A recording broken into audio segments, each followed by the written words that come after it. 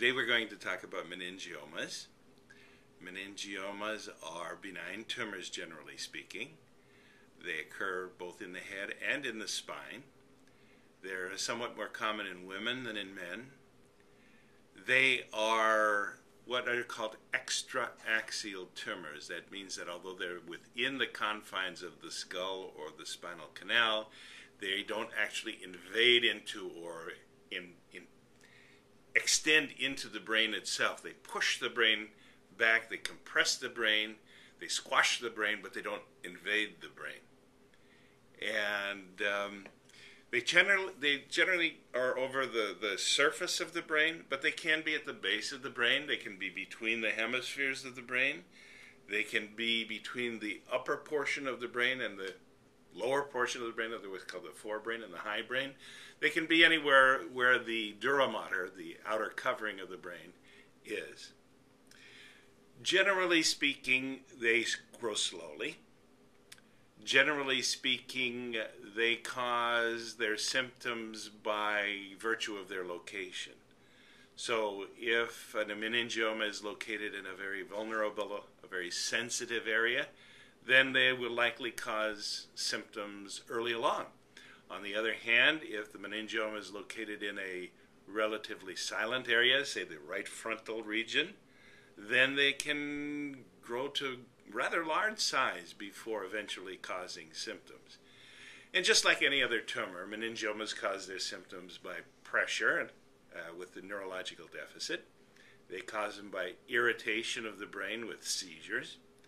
They can cause symptoms by just the volume of the tumor and the swelling surrounding the tumor with increased intracranial pressure.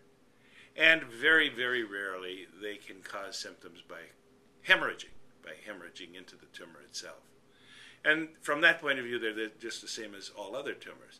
The good news, though, is that because they are generally on the outsurface of the brain, and because they generally grow very slowly, they are much more easy to treat than some of the more aggressive, invasive tumors.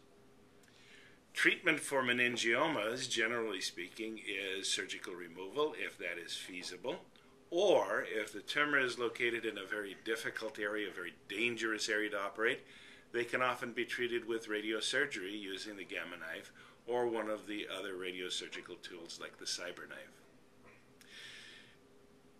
Very often, meningiomas are discovered incidentally. That is to say, a patient has a scan of the brain just because they had an auto accident or they fell off a tree or something like that happened, and lo and behold, there's the meningioma. This, of course, poses a therapeutic dilemma. What do you do about it?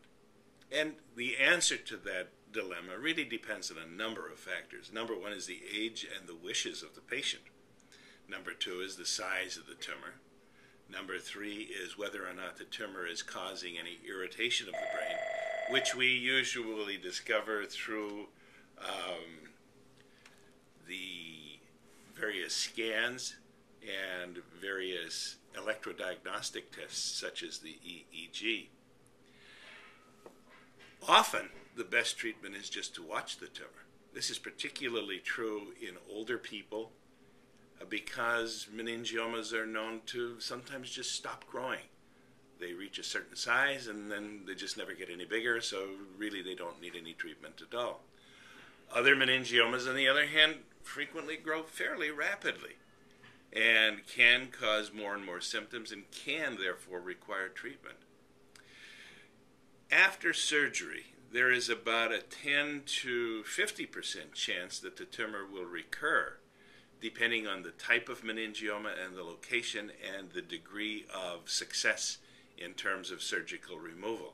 So that if the tumor can be removed completely surgically, then the chance of recurrence is less. If a significant amount of tumor is left behind, then the chance of recurrence is greater. There is also a special type of meningioma called an angioplastic meningioma. This is different from most meningiomas in that there is a very high rate of recurrence, and different from almost all other brain tumors, these angioblastic meningiomas can spread to other areas of the body most likely the lungs or the liver.